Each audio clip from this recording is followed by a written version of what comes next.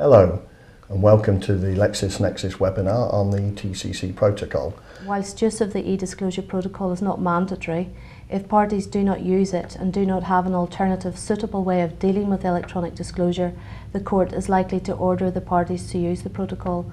So I think the point is that the protocol is not mandatory, but if the parties don't have an alternative document on which they can record their areas of agreement and disagreement on electronic disclosure, then the court will order them to use the TCC eDisclosure protocol. So let's actually go through it and bring in the rest of our panel as to what's happening here. I'd first like to all sort of talk through the first stage of that EDRM model as far as the TCC protocol is concerned, is collecting the data. And Sara, I'm going to come to you first. So sort of, what issues have you encountered when you sort of actually collection? What's been the problems in those collection areas? I think one of the major issues that we've encountered when doing the collection of data is that the client will usually be quite reserved and doesn't want disruption to basically to his offices, and so wouldn't really allow us to engage external suppliers or even our own internal forensic team to go and basically collect the data. So they wish that, they decide to do it themselves. They think it's cheaper, they think it's easier. What actually happens is that, one, you've got problems with how the data is collected, and I think we'll come to that later, but also you end up being given a set of data that doesn't actually, that isn't a full set of data. It's not actually everything that you need, and so you end up in situations where you have to go back and collect for further sets of data and further inboxes, and it's just all a bit of a nightmare, and it becomes really expensive. The key really is collection is actually probably the most important part of the disclosure exercise. If you get the right data in the beginning, everything else becomes much easier, and I guess the difficulty is initially with managing the client and explaining to them, for those that don't understand or haven't done one of these before, the importance of having somebody come in who's got the expertise to collect the data, rather than relying on people within the client organisation to search inboxes with search terms and sort of give you this incomplete amount of data that you then have to run searches on. People ask questions later and you find out actually something's missing. It's just far easier for everybody involved, and actually more cost effective in the long run if you do it properly up front. In the protocol itself, there is just one sort of paragraph that's quite sort of key on how you approach what you do, the review and analysis. And Sara, can you just sort of take us through, is it section 5.1a?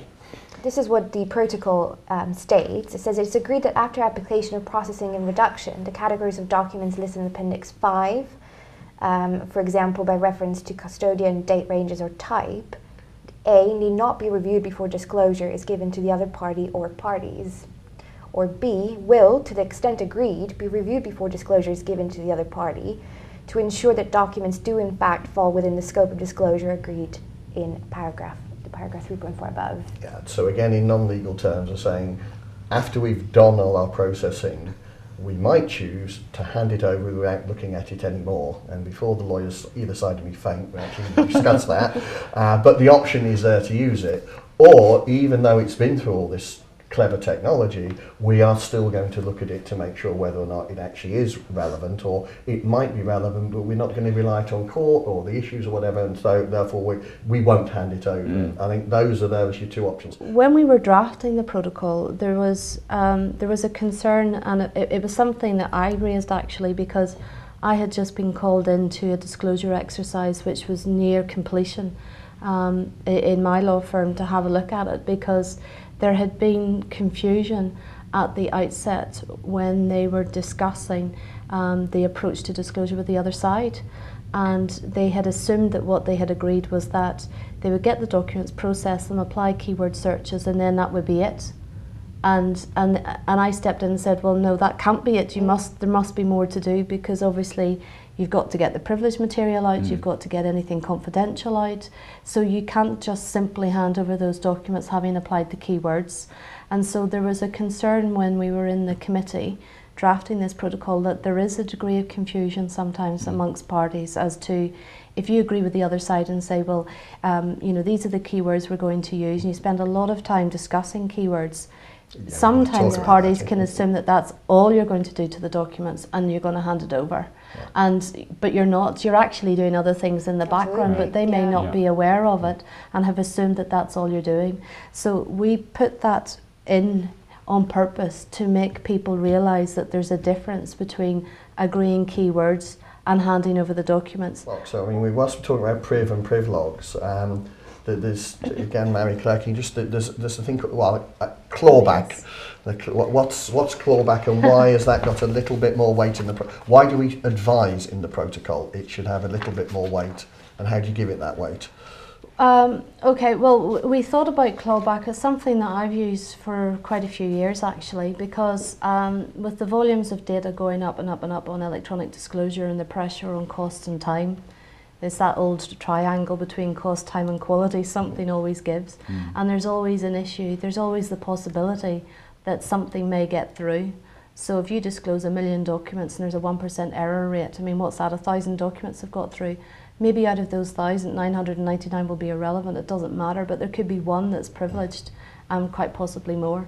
So there's that recognition that with electronic disclosure and volumes going up and using computer assisted review and other techniques, and indeed just using teams of paralegals where the quality may not always be amazing, that you need to have some sort of safety net. And that was where we come up with the idea of a clawback, which has been used in the United States for quite a number of years. I mean, I think there's a practical difficulty with the clawback as well, in that, I mean, if you disclose an email and somebody has to read it to realise that it is privileged, you can't unread the document. You can send it back or bring it to their attention as you should, but the cat's out the bag. I would like to, because we're going to go through and talk about this, the overall principle, of course, we are talking about a litigation process, and litigation lawyers are bred from birth to argue about everything. The analogy I'm using at the moment, the thing about the protocol, it doesn't mean that you don't argue. It's just basically you agree the boxing ring. You've got it there. You don't have to argue about what the specification of the boxing ring. You still step inside that and take your blows at each other, and you can have some very good. I think you've had some incredibly good arguments within the boundary of the protocol. It does not stop you from having an argument. We're going to look at the custodians now, so the location and nature of documents. And as ever the way, I think that I don't think there's anything to do with the TCC protocol, but custodians are always something that people argue about an awful lot. Absolutely, it's always, I think, one of the most heated areas. The key battleground, I would say. Absolutely, especially because, well, you've got your client on one side who doesn't want certain custodians to be included because it might be people higher up the chain or people who don't want to hand over their inboxes. But then you've also got the other side who are definitely want to get definitely trying to keep some people out of the list. So always big I find debates. senior management, and then the other sort of big argument is about actual document location, which sounds is a bit of a misnomer, because what we do in the protocol, we bang on quite a bit about something called a data map, which is what we advise is that the lawyers sit down with a techie and with the in-house counsel and the in-house IT team, and in their own mind have an idea of where the information that's relevant to this case is. So it is not a splendid diagram of the client's IT infrastructure with servers and things like that. It's more a picture or a set of words or one of those bubble diagrams that you can look at and understand where the information is. Then when you get to the protocol and you get to the document location, that's where you articulate where you're getting your information from. And if you don't have in-house, again, one of the things in the protocol we go on and on about, it's not just a sales thing, it's involve an external supplier.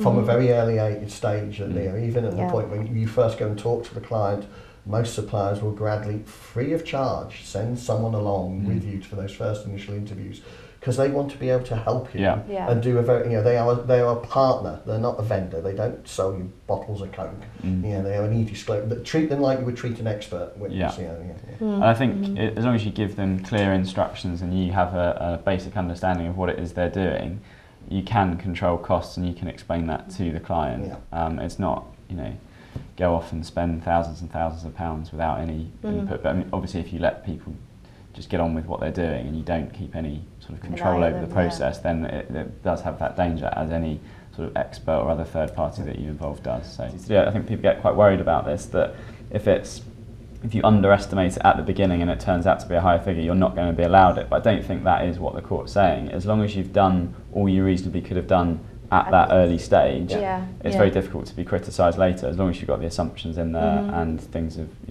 legitimately changed. What I find quite interesting and a little bit funny actually is that a lot of people misunderstand hard copy disclosure. So I had a case, or my team did, where there was 2 different types of disclosure approaches, so one for electronic and one for hard copy. But quite a few of the parties had chosen to scan and OCR the hard copies, and yet treated them like they were hard copy documents still, even though they had actually been converted into electronic format. It's one of the things, I think, the guidance notes, we did a lot of work on that.